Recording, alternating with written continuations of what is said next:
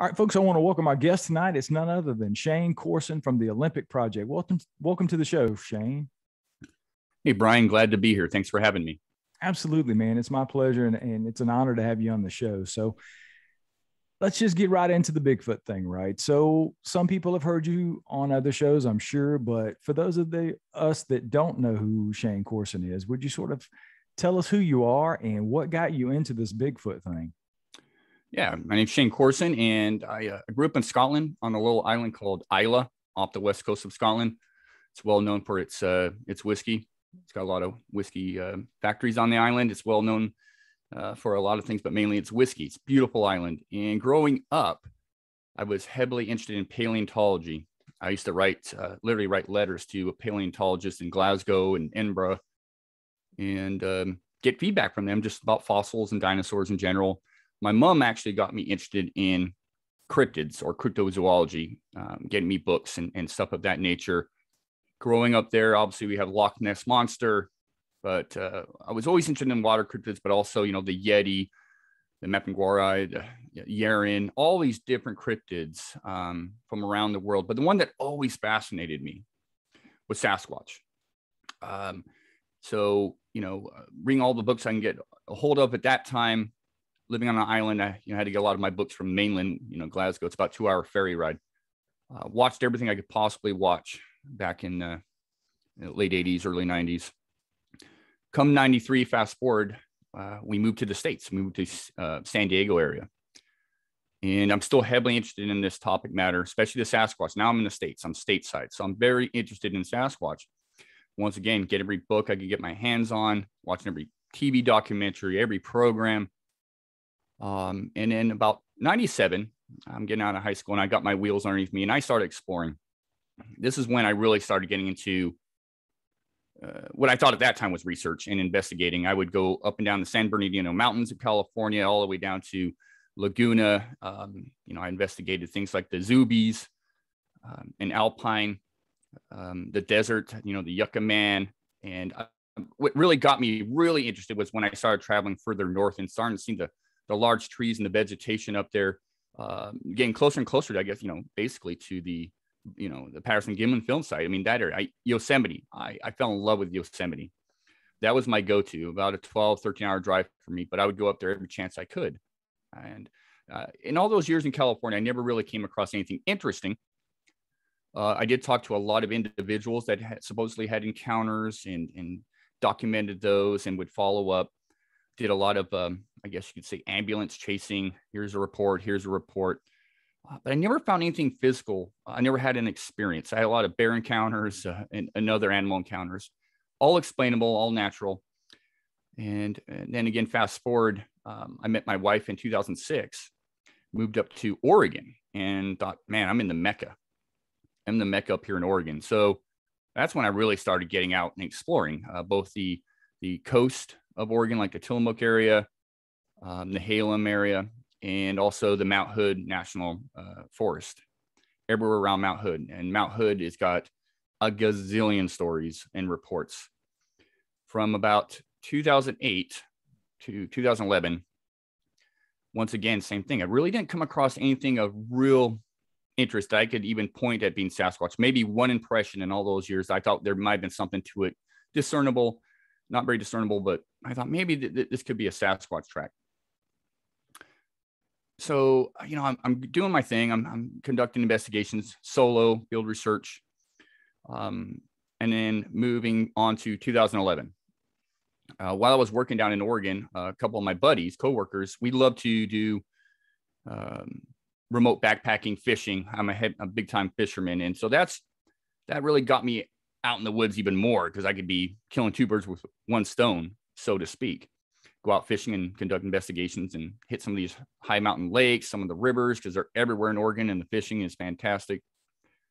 Well, a couple of buddies and I decided to go do one of these remote, 3 or 4 day backpacking trips, get off trail, find these lakes and fish them. And that's what we planned out in the Mount Hood National Forest. We picked out a spot. There's about 7 to 8 lakes in this area. We headed out early in the morning, made it to our base camp, which was at the base of a lake really the only accessible point on this lake for the most part. There's a couple other spots, but the best camp spot was next to the lake with a hill next to it. And so once we made base camp, we had plenty of daytime left. So we decided, hey, let's go find one of these other lakes. We can come back in the evening and fish this lake, but let's go find one of these other lakes. Let's go hike.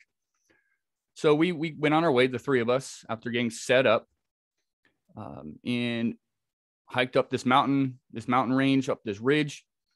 Eventually found out we took a completely wrong turn, got lost way up on this ridge line. One of my buddies, Ian, who was not the most avid camper outdoorsman, he's from Boston, and he was definitely afraid of bears. So we're off trail. We're seeing bear sign. He's kind of apprehensive. He actually literally brought a pot and pan, was banging it around to scare off any bears, which we never saw a bear, but there was, scat and claw marks and whatnot. So after he kept doing that, every so often, we told him to knock it off. We were all, I was armed. My other buddy was armed. And so we did have bear spray and stuff, but he was really adamant that we had to make noise. So we did our thing. We got lost basically for 17 miles that day. We hiked off trail, on trail, off trail. It got really late in the afternoon when finally we did find our way, after like kind of pulling straws. We did find our way back to the lake we were looking for. But by that time, it's late in the day. So we decided, well, we know the trail now. Our knuckleheads got lost. Let's head back to camp before it gets dark, back to our base camp, which is about 2.5 miles away. Even though we hiked 17 miles, it was not one of my better moments. But we make it back after hiking 2.5 miles back to our base camp. We cook a meal. We get further set up. We do some chatting. We make a plan for the next day so we don't get lost, and call it a night around 11:30. Well, we had 3 tents set up, kind of a triangle formation, with my buddy Mitch being closest to the lake. I'm a little further back at the point, and my buddy Ian was further in towards this little hillside, but very close. We're a couple of feet apart, basically, kind of a tight little area. Well, after we go to bed at 11:30, we all pass out pretty quickly. About 1:32 in the morning, I awoke to what sounded like rocks being clacked together. And it was continuous, and it was coming from a distance, but getting closer and closer to us. And I'm sitting there listening, going, and it's dead quiet out there. I mean, you could hear a pin drop. No wind, no animal noise, no crickets, no frogs. Dead quiet right next to this lake. And I'm thinking, what could that be? And my buddy Mitch is obviously awake because he whispers over and goes, "Hey, are you awake?" And I said, "Yeah." "Well, do you hear that?" And I said, "Yeah." "So what do you think it is?" I said, "I'm not sure. It sounds like rocks being clanked together, 2 smooth rocks just being knocked together, but it's getting closer and closer, and it's pretty continuous." So, I'm trying to rationalize in my brain, could this be elk, antlers, deer? There's nobody out in this area, nobody. So I'm really racking my brain, and it's getting closer and closer, and we're laying there quiet. Ian's snoring away. He's my buddy Ian. He's snoring away, and then it stops. It stops, and it gets fairly close within, I would say, 30, 40, 50 feet, maybe. Gets fairly close, and it stops. And then we start hearing something, what sounds bipedal. Couldn't be sure because it just breaking up branches on the ground or the tree. I couldn't tell at the time, but something was walking around, and you could hear the branches breaking on the ground or whatever. And it's moving back and forth. And then I hear what I think is like a percussive sound, something knocking a tree or something. And Mitch and I are just kind of quiet, just listening. I'm weirded out. I'm like, what could this be? No idea. Well, then that stops, and the rock clanking or whatever, at that time, I wasn't really sure, but it starts up again, and it leaves. It gets further and further away. And the rest of the night, that was it. Ian's asleep. Mitch and I kind of went, well, that was weird, and we went to sleep. We had to be up early. We're going to hit the trail and go do some fishing. And that morning we wake up, we discussed the events of that night, kind of just said, well, I don't know. Could have been this, could have been that. We were really trying to get out to go fishing. And Ian thought we were messing with him. So trying to spook him some more. So we go out that day, we hike, we fish two or three different lakes, catch a lot of fish, come back to camp. We clean them up. We eat them back at our base camp. Did the same thing, after we're done eating, we We had a little fire going. We're chatting. We're making plans for the following day. Some other lakes we hadn't hit yet, to hit those lakes and make a plan. So once again, like I said, 11:30 at night, roughly, we go to bed. And once again, 1:32 in the morning, 1:30, or it's, between 1:30 and 2 in the morning, here's that noise again. Rock clanking, it sounds again. And it's coming from a distance, getting closer and closer. And my buddy Mitch whispers over to me, "Are you awake?" And I said, "Yeah." He said, "It's back." I said, "Yeah." So we're listening, trying to figure out what the heck is going on here. Whatever was there the previous night is back now. And it gets closer and closer and closer, and it stops once again. That rock clang, it just stops. And then we start hearing the same thing. Movement on the hillside. My buddy Mitch is hearing something to his left. I'm hearing something to my right. So I'm thinking possibly, and we're whispering back and forth about this. I'm thinking, well, maybe there's two of whatever the heck is out there. And, crunch, crunch, but it's more this night now, the second night, it's a little crazier. It's a lot more heavy footfall, a lot more sticks breaking, branches breaking. The footfall sounds heavier, and it just seems to be circling around our camp. And I'm going, okay, this is, and don't get me wrong, my head, I'm thinking, could this be because of the movement and the knocking noise? Could I be having an encounter? But that was kind of in the back of my brain. I was more worried about what was outside our camp and what we were going to do if we had to, things escalated, basically. So after we hear these breaking and movement and it sounds rather agitated in a way, that stopped. And we're sitting there and it's dead quiet again. Another quiet night up here in the Mount Hood area. We're listening. I'm laying on my back. My heart's kind of beating a little bit. And then wham, wham, wham, wham, 5 times. The most powerful, what we call power knocks. Something was hitting a tree so hard, you could feel it underneath your tent. You could feel the reverberation, and it just echoed in this area. Now, this lake has a rock quarry on the side, like a rock slide, and it just echoed, tremendously. So Ian finally is now awake, and he goes, "What the hell is that? What is going on?" He's freaking out. And at this time, I'm like, oh my gosh, that was unbelievably loud and powerful. And Mitch is going, "Oh man." And so we're kind of quieting. I said, "Shh, right, shut up. And as we're laying there again, all kind of quiet, I'm breathing heavy. My heart is in my head. I can feel my adrenaline and blood pumping. Up through the trees, I hear something coming through the trees from up above this hill, coming through the trees. And they're all Douglas fir up there, really large Douglas fir trees up there, big pines. And it's coming through the trees, hitting the branches. And whatever was thrown, it was obviously thrown, it came through the trees and thud right next to my buddy Mitch's tent, who was closest to the lake. There was a little mud area there with some lilies and stuff, and you could hear it just thud right into that mud. And Mitch goes, "Oh my gosh, you know what that was, right?" I said, "Yeah, that was a rock. Something through." You could just tell. You hear the thud hitting the branches, coming through the branches, and then missing his tent, but hitting the mud next to him. And at this time, I'm thinking we're in trouble. I think we're in trouble. My buddy Ian is freaking out. And as I've talked about this before, I made a big mistake that trip. I had an extra weapon with me, and I did give it to him the previous day because I didn't want this guy Ian to be smashing pots and being afraid of bear. I said, "Hey, here's a 9mm. It wouldn't have done much, but I said, here's a weapon, just to be comfortable, be safe with it." Well, he's in his tent. I'm thinking, oh my gosh, I give that guy a gun. What was I thinking? Because he's freaking out. He's never been really around bear. He's not really an outdoorsman. And we got this going on. I'm thinking he's going to shoot somebody. So I said, calm down. I'll come over there. Just calm down. And to be honest with you, I did not want to get out of my tent. I didn't want to get out of my tent. I didn't want to go see him. But I thought, well, being shot possibly because I'm a knucklehead and give you something you shouldn't have had in your possession. I decided to get out of my tent and at least get the gun away from him, maybe console him with the with the fear of maybe figuring out what was out there. So I unzip my tent from the top, and I'm peering out, and I'm looking around, and I'm not seeing anything at first.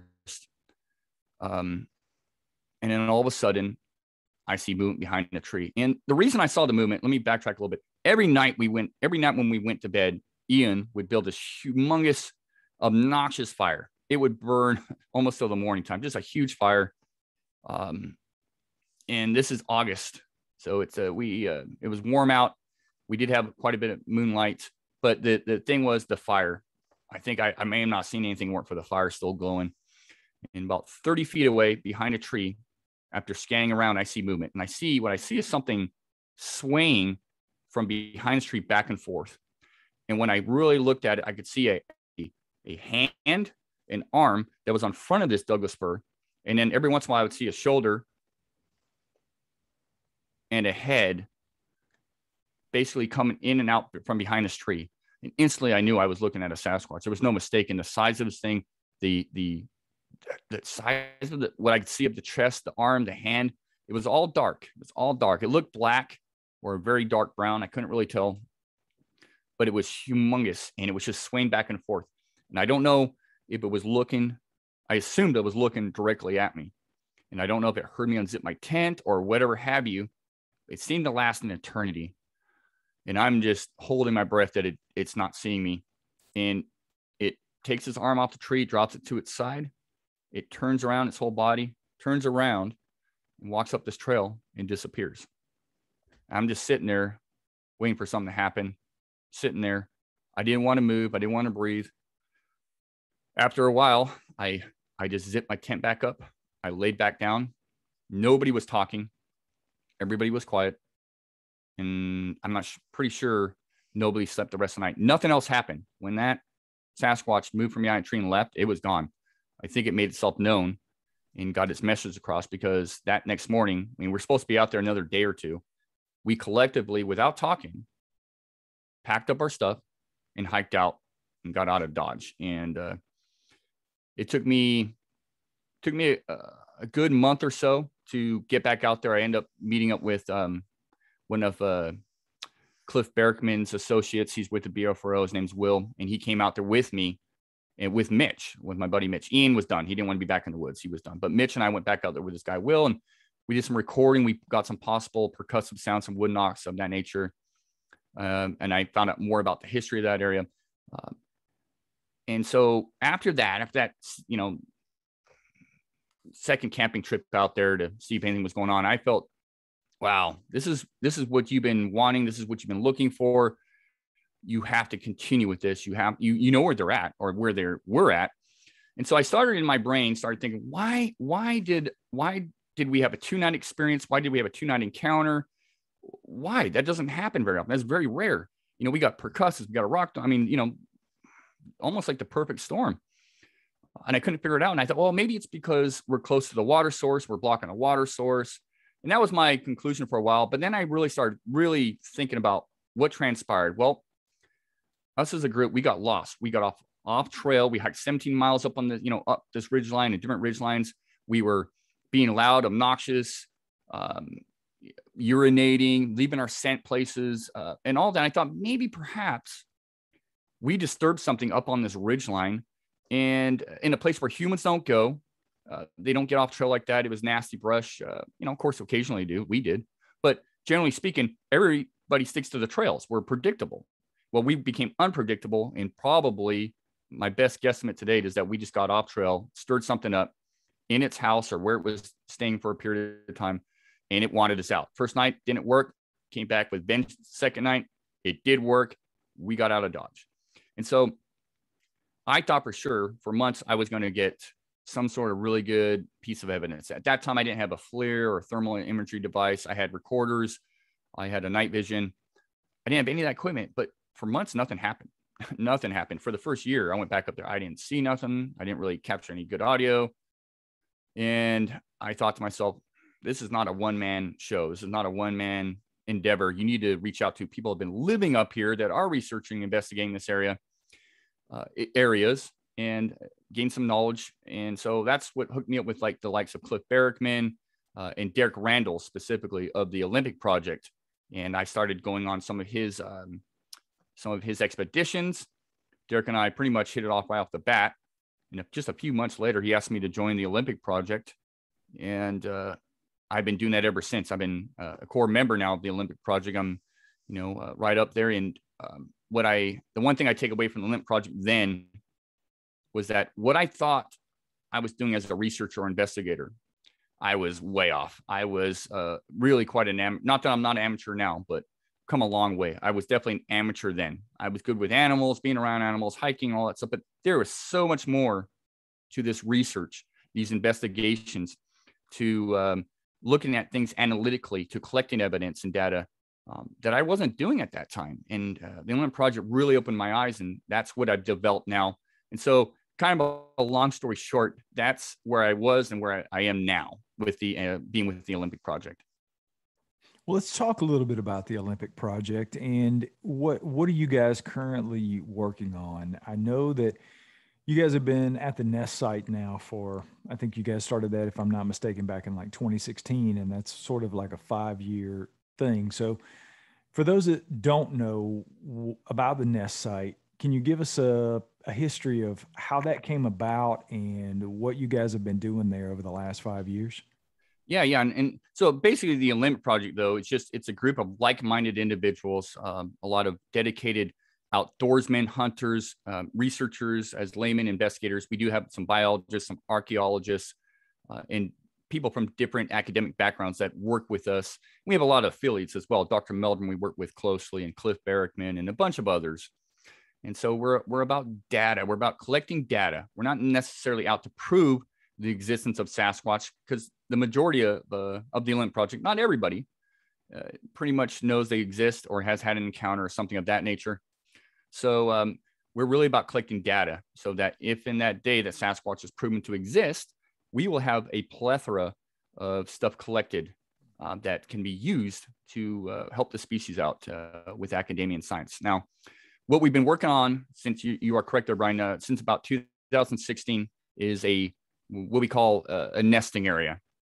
And so back in 2016, a timber surveyor was out marking trees, flagging trees to be timbered in this remote area.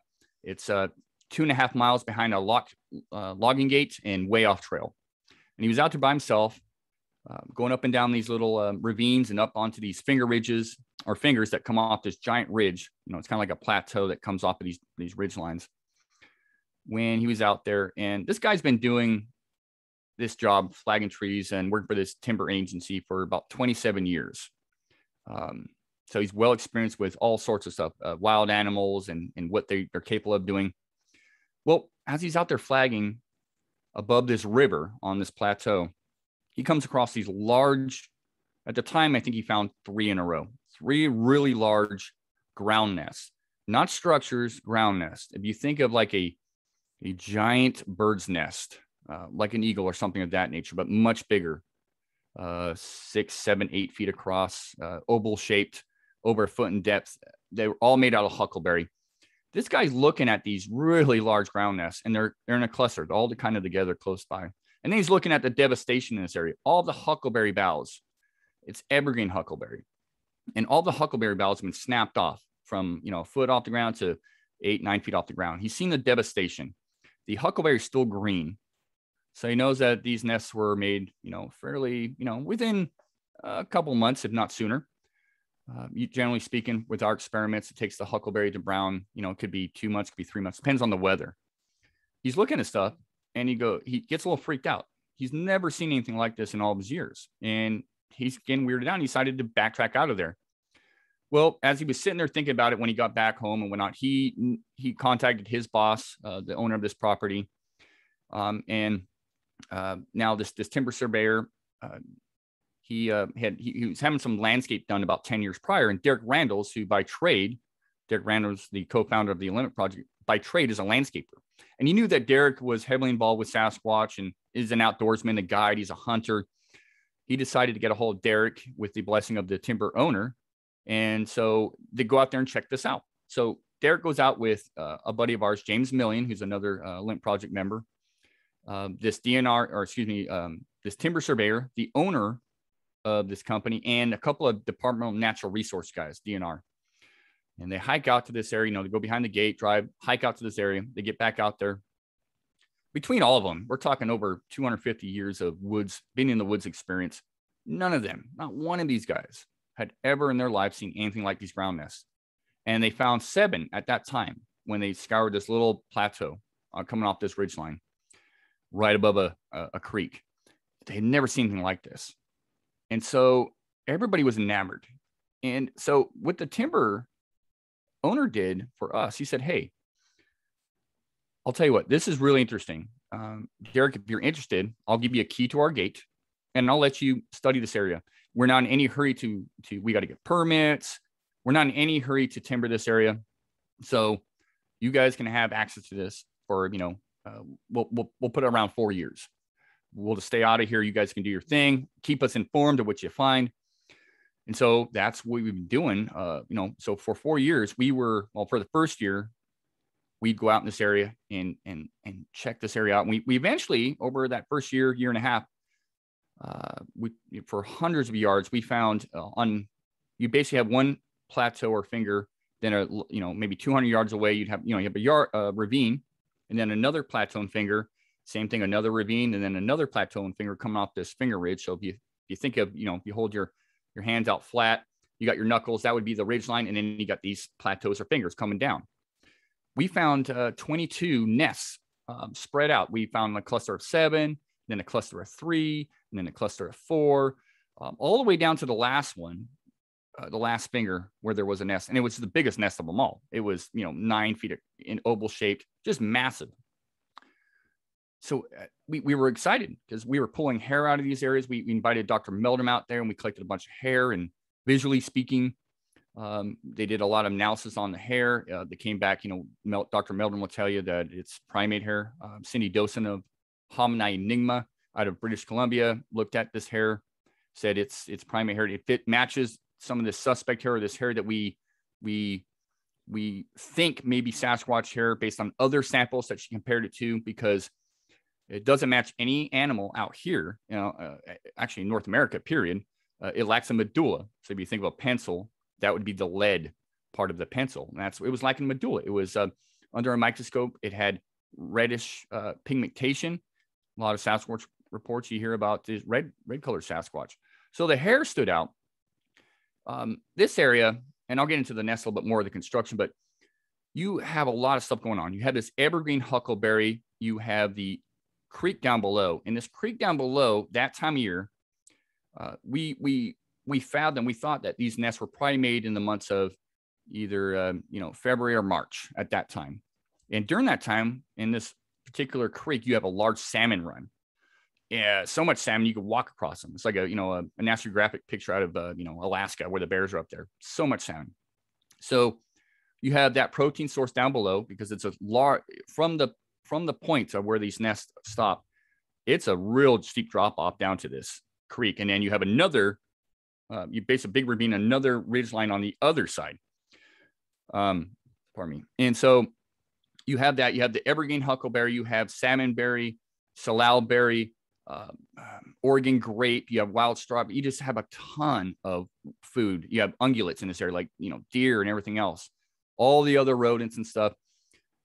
It's just a perfect spot to hunker down, because when you get down into these nest areas, you can't sneak in there. The huckleberry is upwards of 6 to 9 feet tall. It's very thick.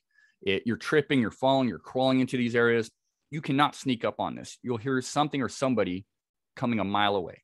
So it's a perfect area. But when you get into these nest areas, it's complete destruction all around. All the huckleberry boughs are broken. All the huckleberry limbs are stripped of their leaves. And we did find piles of huckleberry leaves piled up, which I thought was very interesting. The nests themselves, like I mentioned, are over 1 foot in depth, made totally out of huckleberry boughs. Some of the breaks are 2 inches in diameter. Some of them are just very small tips. Huckleberry, when you start getting larger in size, it's very hard to break. There was no teeth marks, no claw marks. Everything snapped off or peeled off.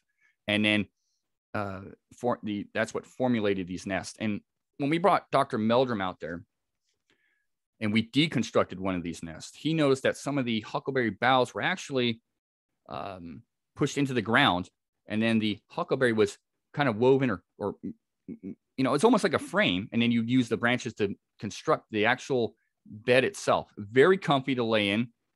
And I thought that was profound when we deconstructed one finally, and the amount of huckleberry branches and stuff. I mean, it's hard to explain how much huckleberry was used. It was tremendous amounts of huckleberry. And one of the other interesting things was James Milling, while scouring this area originally, he came across 2 rocks about a little bit smaller than softballs at what we call the point nest, because the way these nests are laid out on these plateaus or fingers, it's triangular shaped. It's a lot of elk will lay down that way, bed down, because it's a strategy.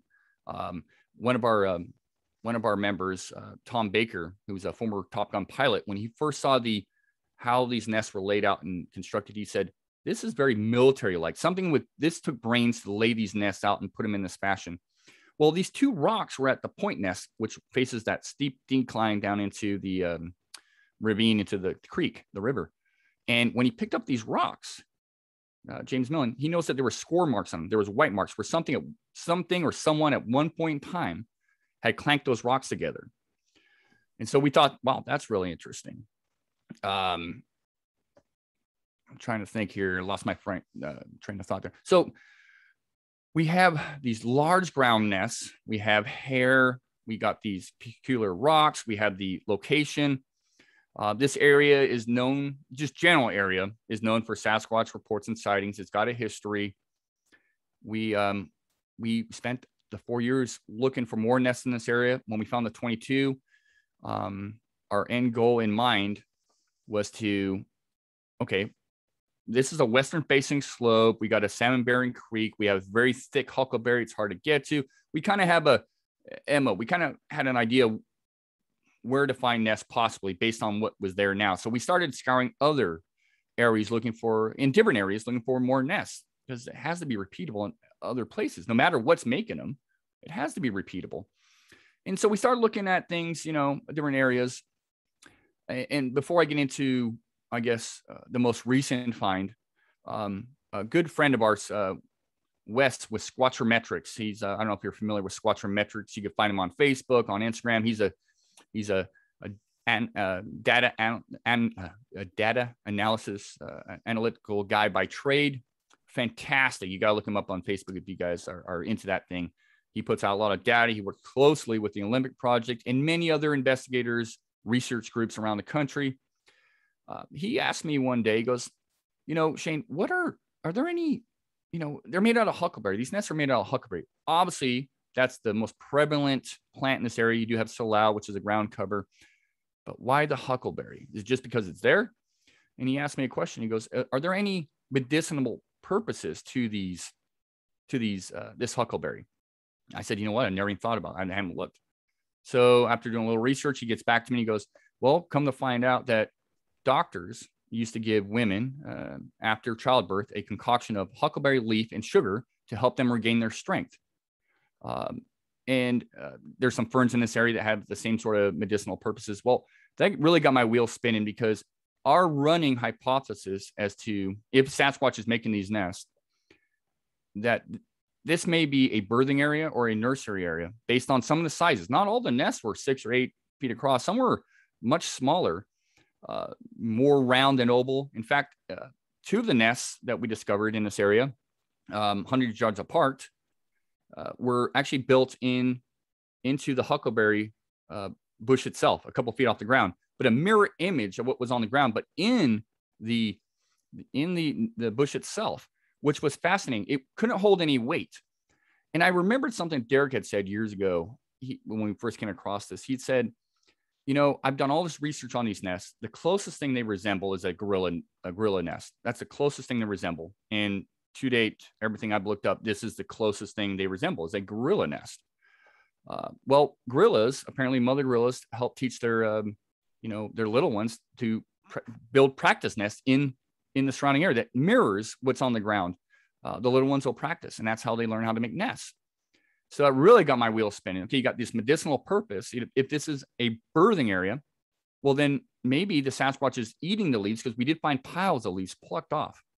Maybe it's eating leaves either for a water source, as a lot of primates do. They don't necessarily drink out of creeks to get their water from leaves, but maybe it's to regain their strength, after childbirth. And then, of course, you have the salmon bearing creek right there. You can nip down there and grab salmon. You have all the other food resources in this area, plus the privacy. Nobody's coming into this area. unannounced. One of the other interesting things about this area was, like I mentioned before, the huckleberry branches were completely stripped of the huckleberry leaves. But what I noticed, beside maybe a food source, was that by doing that, in that formation, that triangular formation of the original nest area, not the other, 20 or 14, you could see every other nest. If you did not pluck the leaves off, in some cases, some of the branches weren't broken off. They were just twisted behind other branches. But that gave you direct view of the smaller nest, the bigger nest. Every other nest could see every other nest, what's laying in them. So I thought that's intelligent. That's smart. If you're a family unit of something, you're going to want to be able to see each other. You can't do that unless you twist branches, break them off, or strip the leaves off. So there's so much more to this nest area. I mean, including the fact that, we disassembled a nest, but Derek Randles and I decided to, the one thing we hadn't done yet was actually reconstruct the nest. Let's see what it takes to do to make one of these nests. And so we set off to do that. Back in the month of January, a couple of years back, we went out to the woods. We collected huckleberry boughs and breaks. Obviously we can only reach so high up, so we had certain limitations. Some of the huckleberry was too thick for us to break. We weren't strong enough, and I consider myself a fairly strong guy, and Derek definitely is a strong guy. We're going to break some, so we just built a ground nest as best as we could. Between the two of us, it took us about 45 minutes, and also we had to venture out, more than 25 feet away to collect more huckleberry. So we had to transport huckleberry from 25 feet away just to make a closely resembling match to what we came across. And that was the most eye-opening thing for me. That amount of time it took, the sheer amount of huckleberry we had to collect. And we watched that over a couple months to see how it dissolved and how it, what would happen with it. And when it eventually, decayed, we realized we still hadn't collected enough huckleberry, that there was even that much more huckleberry in the original nest areas. So it took something with strength, something that could reach and pick off huckleberry boughs taller than us. It took, as Dr. Meldrum will tell you, it took something, most likely, almost without a doubt, something with an opposable thumb to break off and peel these branches, because there's no claw marks, no teeth marks. And that us two hairless apes did not do a good enough job making these ground nests, that there was much more to it. Something with knowledge and experience built these ground nests. So we started formulating ideas, hypotheses, and plans. And our goal after that for the next 4 or 5 years was to find more nests. And that's what we were up to, with actually no success in any other areas we were looking at. And this is a vast area. Lots of same sort of formula, western facing slope, ridge lines. We didn't have any luck. And Brian, I don't know if you want me to continue. I can tell you about our newest find back in 2020, if you like. Yeah, absolutely. I'd love to hear about it. Okay. So yeah, like I said, for 4 or 5 years, we were out looking for more nests with no luck whatsoever. And conducting other stuff. We were out there using thermal imagery, looking for impressions, which we did. We found quite a few good impressions that we attribute to Sasquatch and a few other things. But our main goal is just to see if we can duplicate this find. And Derek Randles and I were out in this new area. It was only about maybe 2,000 feet away, but another ravine that he really wanted to search out that we just kind of skipped around.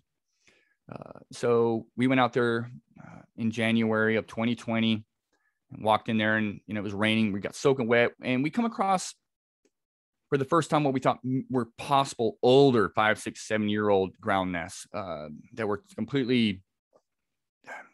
There were deep impressions in the ground where something looked like some large had laid at one point in time based on the soil, and it looked like kind of a mound where a nest may have been, but because of the animal movement, the weather, snow, wind, rain, deadfall, they were not really recognizable. If you could walk right by them and not think twice about them, but we thought, hey, these are the closest thing we found. Maybe there's a chance. And so we spent a little time out there, not research or looking at the whole ravine.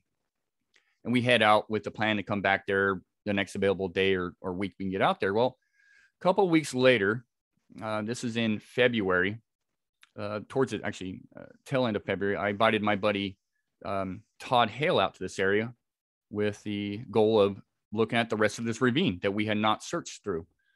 So we got out to this area, going through the gate, we find a little spot to camp. And before we set up camp, this is like 4 p.m, it's going to get dark. So we decided to hike out. I was going to hike them out and show them this ravine, to show them we're going to be researching, looking at the next day, and we'll hike back to our camp, set up our camp, call it a night, get up early and hit it hard.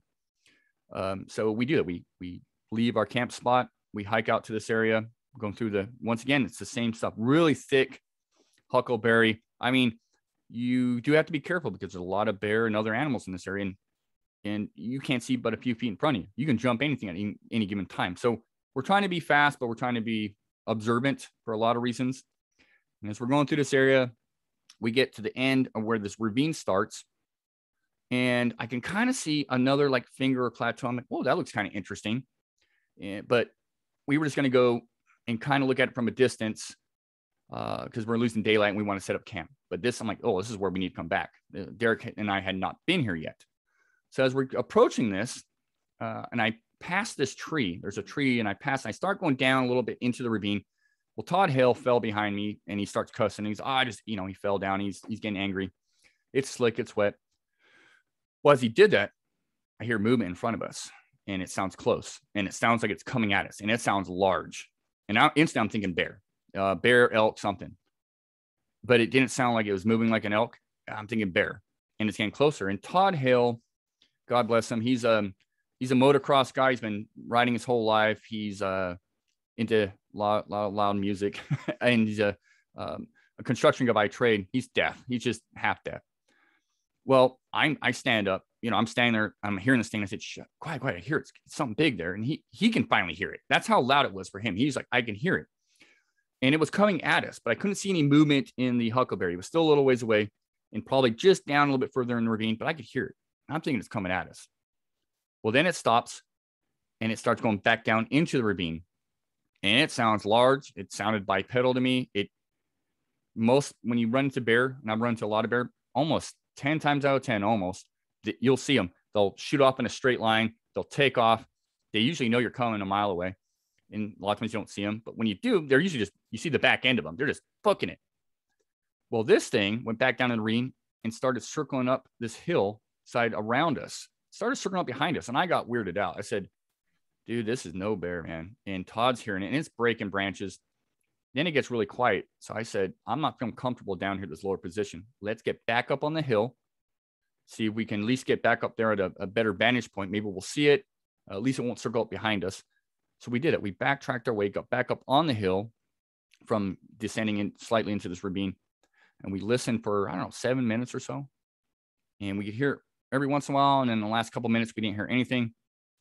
And Todd looks at me and goes, hey, we figured I had left, but Todd says to me, hey, let's go back down to where we originally heard that and see if we can find anything. So we do that. We backtrack down into this little ravine area. We head towards the finger where this thing was originally. And that's when we noticed like a trail, like something big had been walking down this trail, crushing the salal, crushing a few large fallen trees, maybe 13 inches across or in diameter. Something big had stepped on him, but there was a trail where the salal had been stepped on. Something big and heavy had been moving through there. It's very, very obvious. Almost like a game trail, but not quite. And I look up and the sun's still up and I start seeing all these huckleberry breaks everywhere, and they're shining because they're fresh. The moisture is still on the huckleberry bough and the sun's hitting it just right. And I went, holy crap, Todd, there's a nest there. I guarantee it. And I just knew in my heart of hearts, there was a nest there with all the huckleberry breaks. It was an exact mirror image of what we've been finding in the other primary nest area. So we decided to backtrack out there. One, because it's getting dark. Two, I didn't want to touch anything for collection purposes and for scientific purposes to get the right people in there to look at this. So we backtrack out of there. We make it back to our camp. I called Derek Randalls, told him the news. So we went to bed that night. Derek Randalls meets up with us the following day. We hiked back to this area. And as we're hiking back in there, Derek's getting a little more excited because he's starting to see the same patterns, the same stuff. And then as we moved further into this area, there was an absolutely tremendous pile of huckleberry that had been collected and was starting to be formulated into a nest. So instantly we knew we had found a brand new nest in the making. And we knew that we had disrupted. That stuff was fresh from that night, maybe the following day, but it was fresh.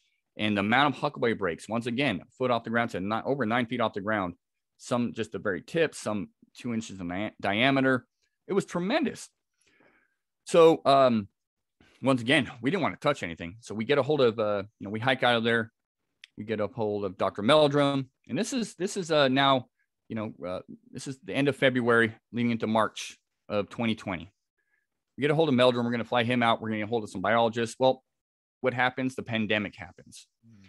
And so after a couple of days, we decided not to bring Dr. Meldrum out. It was too risky at that time. We didn't know what we were dealing with the whole COVID thing. We canceled all those plans.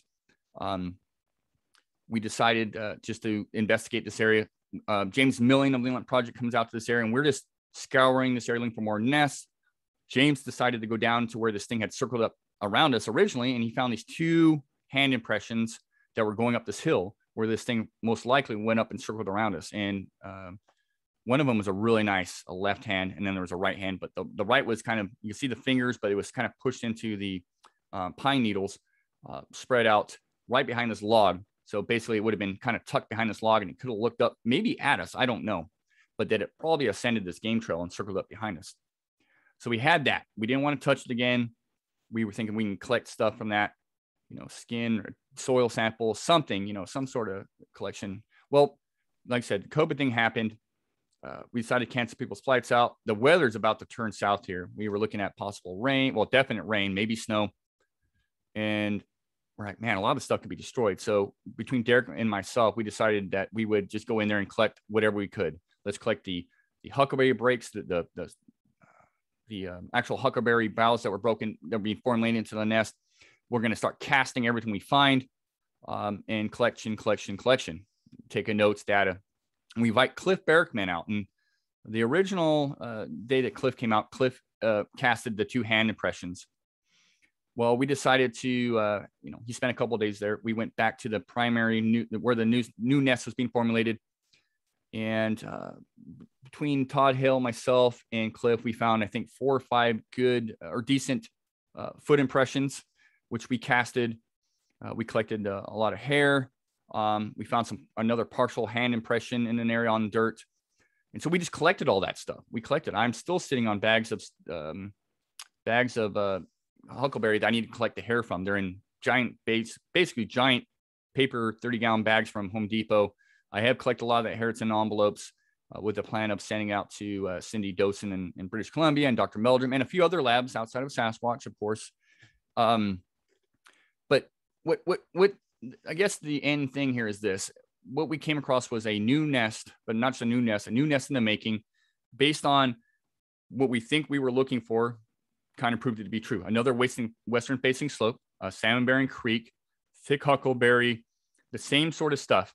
And it was made in the month, most likely, February, the end of February, March. We think these nests are made in February, March. And that kind of once again proved possibly proved our theory in this remote area, that these nests are, being made and when they're being made. And we disrupted something making one of these nests. So it just really, we're starting to see possibly patterns of predictability. Now, are these nests being made every 4 to 5 years? Is there a pattern there? Because we found another one, a brand new one. Why, when, all those are still questions we have, but now we're pretty confident that in some of these other areas, we may find older nests or newer nests. What we're really trying to do right now is actually stay out of these areas in those months. Because when I went into that area and disturbed whatever was making that nest, I actually felt, to some this may sound stupid, but not to me. I disrupted something building a nest, regardless of what made it. You can argue that all day. Something was making a bedding area, a nest. And it took a lot of work. It took a lot of time, and it never came back. Once it was discovered, it never came back. And I actually felt a little bit guilty about that. I wish I had got something on camera. We had our GoPros running. You had the whole experience. Todd and our experiences on GoPro. We never saw anything. The GoPro, you pick up a few breaks, but it didn't pick up very good sound. Had I got something on camera or on my GoPro, I would have felt a lot better about it. We do have a lot of data and physical stuff that we collected, but going forward, I think what we're going to do in some of these areas, at least, is stay out of there in the months of February and March, and then go back in and see if we can collect the after fact, the nest, and collect that way. That way we're not disturbing something, because I do want whatever's making these nests to come back. Obviously, they've been coming back for years, in my opinion. We found plenty of tracks over the years in these areas. We collected a ton of data. They're coming back to this area for a lot of reasons, and I don't want to disrupt that. Even trying to get the perfect thermal video or the perfect video, I don't want to disrupt that. And I felt kind of guilty doing that, even though it was by pure chance. It was literally, Todd and I could have gone 20 feet to the left, 20 feet to the right. Probably would never have come across that, maybe the following day, but that day, we never would have come across that nest being made or whatever was making it. So that's what we've been working on. We got plans for this upcoming fall and winter, and then plans for the, further going into spring in this area. We're really about just staying in one area, not ambulance chasing. We got a lot going on in this area, a lot of stuff still to work on, bringing in the right people of academia into this area and with their foresight and knowledge and skills to help us build not a case, but help us figure out exactly what's going on. And we've gotten a lot of, we brought primatologists into this area. We brought archaeologists. We brought anthropologists.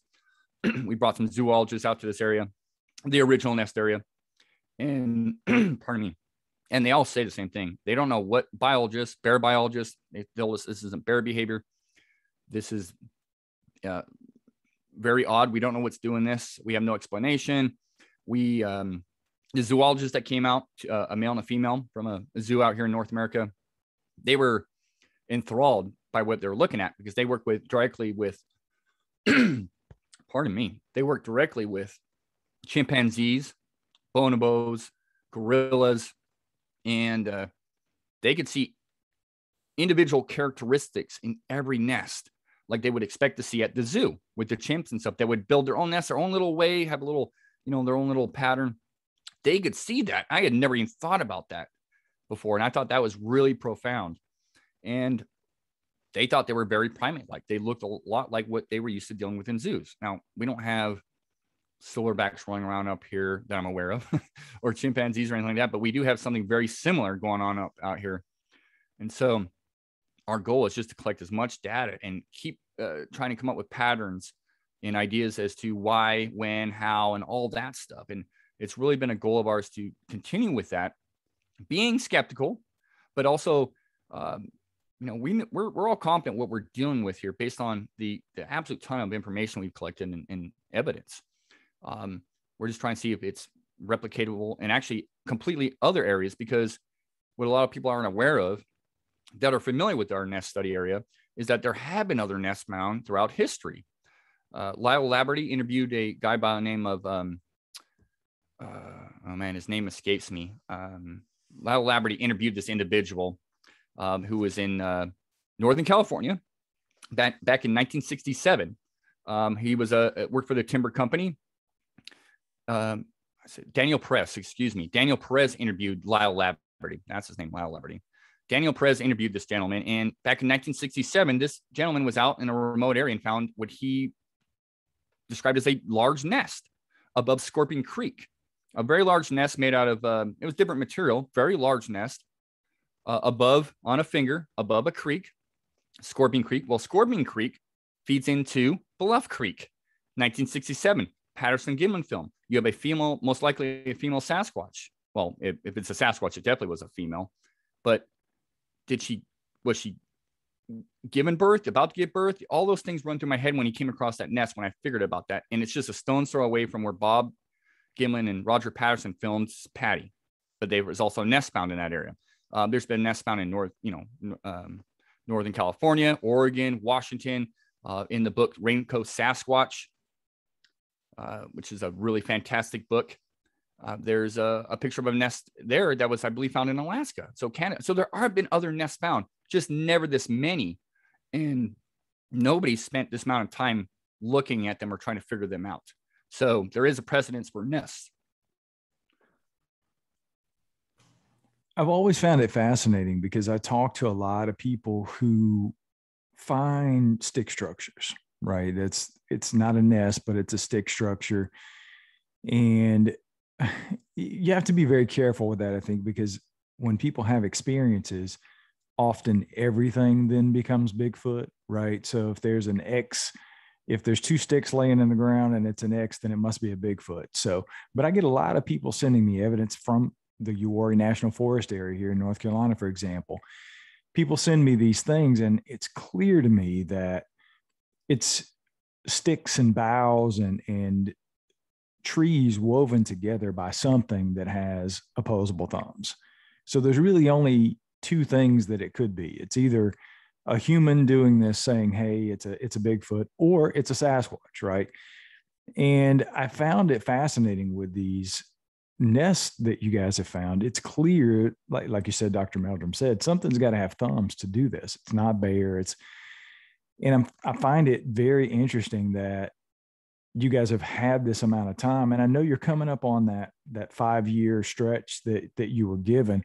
What's going on with that? Is it being extended for you guys to continue the work? And ultimately, what's the goal? Because when I had Dr. Meldrum on the show, we talked about DNA, and we talked a little bit about eDNA. And I said to him, what's it going to take to prove these things are real? Is it going to be DNA? And of course, his scientific answer was, well, Brian, no, because you don't have anything to compare it to, right? So you're collecting these samples and you're finding this hair and the lack of the medulla and the things that we attribute in the community to being Sasquatch or Sasquatch-esque, but we really don't have any comparison. So I guess that's a lot of questions. I apologize, but you guys the first question is, you guys are going to be able to continue there at the site. And then ultimately, what is the ultimate goal for you guys over the amount of time that you're going to have left in the area? Yeah. So basically, we've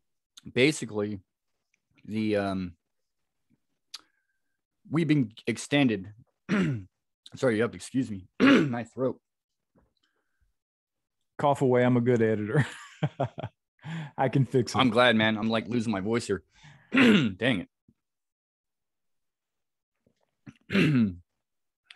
Hope okay. I feel like dryness in my throat. Okay, I'm ready, I suppose. Now, we've been given, actually, we have no idea how much more time. It's going to be a couple of years at least in this area to further our research, because having talked with the timber owner, and he knows some of our more recent finds, he said it's going to take them a while to get permits in this area because it's so close to a salmon bearing creek. They have plenty of time to timber other areas. They're in no hurry whatsoever. So we're really stoked and happy about that. That's got us excited because we're out there quite frequently. We are in the business of collecting soil and everything we can get our hands on. Like I stated, we're not necessarily out to prove the existence of Sasquatch. We're just about collecting data. I mean, obviously, I agree with Dr. Meldrum. I'm a layman, a citizen scientist, or whatever you want to call me. But eDNA, so it's not enough. You're going to need, as most people know, some sort of a body. You're going to need a body at the end of the day. Oh, if we stumble across one or something significant, sure, we're not actively out there like some organizations, and I got a lot of respect for them. We're not actually out there trying to call one, but that's what science requires. Now, if we can collect enough samples, enough really good solid samples, whether it's through water, because you can do a lot of environmental DNA through water, which is actually one of the better options if you have a recent something happen in that area. Soil, hair is tough. It's getting better, but I mean, even a lot of your CSI investigators, they don't really test hair. They'll look at it. A lot of this hair, you don't find, a shaft or the end piece, which would be the best option to look at DNA wise. But we are going to collect samples. We're going to continue to collect samples and look outside of the Sasquatch world, because really you need labs that have nothing to do with Sasquatch. And there's a lot of, eDNA specifically. These labs, whether it's in Canada, the Americas, Europe, Australia, there's a lot of new labs popping up with new techniques that make it cheaper and simpler. They'll send you kits to collect it. Great Britain's got a lot of good ones. Australia, a lot stateside here. There's a lot of eDNA still, relatively speaking, a new thing. And what they can do with this environmental DNA with the work they do on it. It's truly mind blowing. It's every lab's got a different technique or coming up with a newer technique. So I never say that Sasquatch couldn't be at least given more notoriety, or maybe make academia look at it more serious if something substantial is taken from that environmental DNA. That's what I think is going to be the best option, is to get more academic individuals looking at the stuff going, well, hey, we tested this once, we tested this twice, we tested multiple samples. This is interesting. There's something to this. And maybe the funding for not your researchers per se, but maybe academic individuals to get out in the field and collect their own samples and start looking at this a little more serious. That's where I think the eDNA and environmental DNA and the samples being collected and documented as a whole, I think that's really what the purpose there, the best option is, until someone comes across a body or whatnot. If you're out there trying to prove the existence of Sasquatch. So there's a lot of hope for that down the road here. And there's always new techniques, like I said. So I encourage people to collect something, collect it and do your homework. I get contacted all the time. Well, where should I send this? And I don't have a great answer for people. I can send them to some individuals in the Bigfoot world that have a little bit of academic background, but they're still involved with Sasquatch. I'm always telling people, if you can find a local university or something that may do some free work for you and give you some preliminary answers, that's the best option. But I'm very encouraged by what I'm seeing done with both researcher, investigator, and the environmental DNA stuff. I'm also very encouraged too with academia. I work with Amy Boo, and she founded the Project Zoo Book. I'm like a core member of that as well. And there's a lot of academic, a lot of scientists that come to our discussion. It's basically a round table discussion, a think tank, a question tank. And there's a lot of what I call scientists in the Sasquatch closet. They want to talk, but they don't want to come out quite yet. There's a ton of them. There's an absolute ton of them. And many not involved with Project Zoo Book, but from all backgrounds, marine biologists to anthropologists, primatologists to entomologists that are just very interested because they've looked at some of this stuff and or just interested in general, and think scientists, academia as a whole, should look at it a little more serious. And that's been such a really, really cool thing going forward. And they're very interested in the data, the analytics. Stories are stories. They're always interested in those, but they're really, they want the meat on the bones there. So that's something one project's been working on in cohesion with Project Zoo Book. And going forward, we're going to continue to do that to encourage academia, scientists, and whatnot to look at this stuff. Most of us are a bunch of amateurs, and we want their opinion, especially with their backgrounds. And so that's got me in the last 2 years. That's been one of the most exciting things, other than the nests, and a few other things, but really got me excited about the future of this, of our passion. Yeah, I think that's great. I actually had an interview with Amy set up and we had to cancel. She had something come up, and we've got her back on the books, I think, in the next month or so to come on the show and talk about some of that stuff. And I got to talk about that with Dr. Meldrum as well when he was on the show. It was very encouraging to hear him say that there were so many younger academics that were coming up and attending some of his classes that were interested in the subject, because like he said, I'm not getting any younger and it's harder to get out in the field, himself, and somebody's got to pick up that torch and carry it. And I think it's very encouraging to hear that there are scientists that are sort of coming out of that closet and willing to take a look at this, because I always challenge people. I'm very skeptical myself. I was in law enforcement for 16 years and I have a very one-to-one correlation kind of mind. I like to have that. It's not just about the story. My podcast is based on stories, basically. I think they definitely have their place. And I think that anecdotal evidence has certainly taken us down the road of sort of showing that these things have patterns of behavior that are happening across the country and even around the world. So, but I think the real way to get to the answer is the science. And I think scientists listening to people in the field and then actually going out in the field themselves and taking a look at what's happening.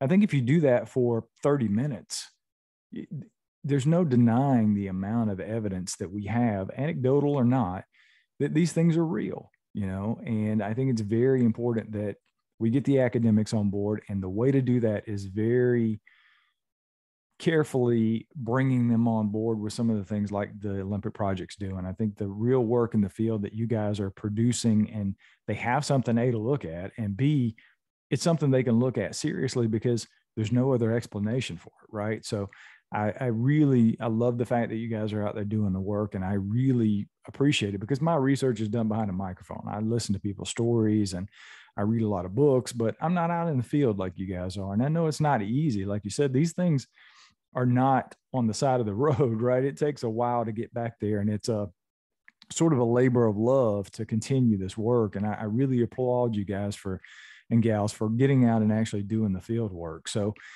that said, what's next for you guys, you know, moving forward, and how can people find the Olympic project? And is there a way to support you guys, or do you have a website where we can go and take a look at the evidence that you guys are collected? Where is that stuff stored, and where can we find you? Yeah, so I mean, for the future of the Olympic project, basically is this: to continue working on in patterns of predictability, collecting the data in all shapes and forms.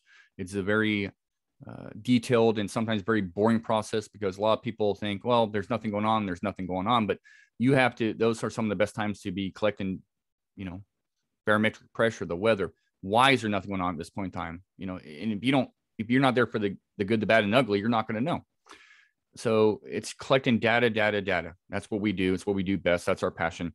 We're trying to make the subject less taboo. As a good friend of mine, the late, great Dr. John Bindernagel, you know, we stand on the shoulders of giants, some of us, your Dr. Meldrums, your, you know, Grover Krantz's, your Renee DeHindens, your John Bindernagels.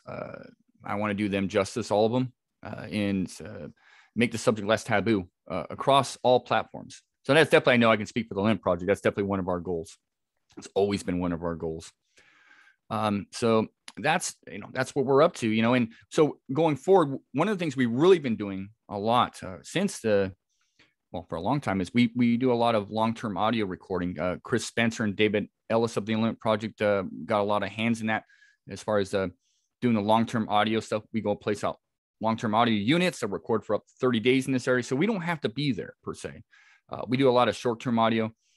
So in conjunction with the Nest, we have a tremendous amount of audio, tremendous amount of really, really peculiar, very interesting audio from this area that helps us also paint a picture of what's going on, both with known animals and unknown animals, because they all play a role. Many symbiotic relationships going on there, and this, you know, weather, and, you know, why would something, I don't care if it's a coyote or a bear, a cougar, or a deer, a Sasquatch, why would it be in this area this time of year? And what's making these noises? And you can visually look at this stuff, you know, through Audacity or Sonic Visualizer on a spectrograph and compare them to known animals and roll them in or out. So that's something we've been working heavily on. Chris Spencer, I got to give him a shout out because he's been working heavily on that.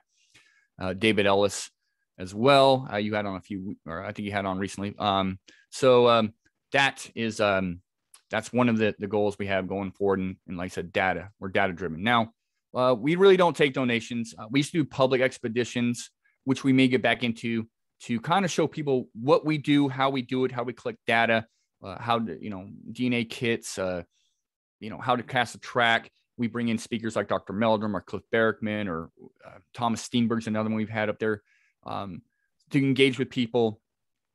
We may get back into that because at least somebody, we feel like they're getting something for the, you know, more than just helping us out. We don't do donations. Money's a tricky thing, and I don't like to deal with it. We basically, most of our stuff is done through our own pocket. Actually, all of it. It gets very expensive, but we appreciate those people that want to. Maybe we'll get back into the expeditions where they can meet us and get to know us, and then we can go from there. But as far as that, not really taking any donations, but to find us, we do have a website called olympicproject.com. You can find us there. There's a lot of interesting things I think you'll pick up there. We do have a running blog. Down the road here, we will be updating it. It's been a little stagnant because a lot of us, you know, we have daytime jobs, and with the pandemic, it's put a lot of us behind, and we spend a tremendous amount of time in the woods. I'm out in the woods at least 3 to 4 times a week, along with some of my partners. I just got back from a 4-day trip out to Northern Washington or Western Washington. So we're out in the woods a lot. So we will be updating the website. The best way, honestly, to hear about what's going on with the Olympic Project and some of my own personal stuff is my podcast, Monster X Radio, which I host. I'm kind of taking a little break, but I'll be getting back at it. But if you go look at our archived shows, you'll learn a lot about many things I haven't touched upon today, which include the Nest Study site and some of the other things we've been working on, some of our other findings, some of our ideas, and we bring in lots of guests, interesting guests as well. And I'll be hitting that hard again here down the road, coming into the fall here. So that's the best way to get caught up with us. I like to share stuff. That's one of the best ways. The only other platform we have is we do a lot of speaking engagements, which I'm going to be peeling away from. I've done quite a few over the years. My time's better spent in the field, but I will do occasionally speaking engagements and symposiums, conferences, and I like to share information there. I hate to do a lot of stuff on Facebook because everybody wants to argue. Social media, I don't really care for it, but face to face, and I could show you what I'm talking about at a symposium or whatever have you. That's my favorite way to do it. That way you can look me in the eye and it's not just something posted on Facebook and, you get to argue about it and you want me to respond back because I don't have time to. So.